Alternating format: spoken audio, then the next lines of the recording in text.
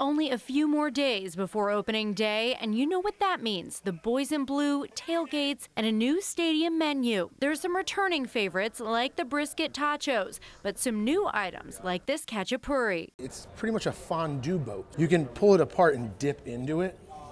So it's not just a mass of melted cheese, it's actually gooey, and it'll lift up, and you can share it with the table. And the Taiwanese treat, bubble tea. It's really, really refreshing. Had some people who never had it before try it this morning. They're like, what is this? This is amazing. So I think a lot of people are gonna do that, and then anybody who is more up on trends will know exactly what it is and go for it. But with all the items on their menu, they decided this year the most important was the most basic, and they went with a ballpen burger.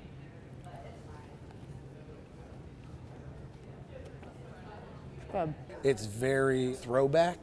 It's very simple, but we actually have secret seasoning that is simple, but I'm not telling anybody what it is. It takes it to another level. You can get the bullpen burger with a single to triple patty with a milkshake and classic dog. Some other new options are a homemade ricotta strawberry spinach salad with a kombucha vinaigrette, build your own burrito bowls with chicken, beef, or carnitas, crab fries, and boneless buffalo wings, and a house-made meatball sub topped with mozzarella. Being a baseball fan, I think having a young team on the field, we're going to see like the real baseball fans out this year, and they're going to really embrace what we have on the field and in the concession stands and restaurants. So make sure you come to Kauffman hungry for some baseball and some good food. Sheree Honeycutt, Fox 4 News.